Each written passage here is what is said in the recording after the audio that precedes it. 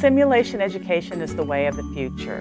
The IOM report has stated, a lot of research has demonstrated that we have to have learners involved in their education rather than just taking a paper test. Taking the course also encourages you to really, to think about the process of learning and then to look at problems that you see in a different way and look for solutions in a different way. I was very surprised by the end of the course how much I learned about my own clinical approach, my own kind of teaching approach, my approach to conflict and the resolution, and being a better part of a healthcare team. The debriefing skills from the IMS course just really give a chance to learn how to be non-judgmental, really, looking into that curiosity about where the learner or the person is coming from.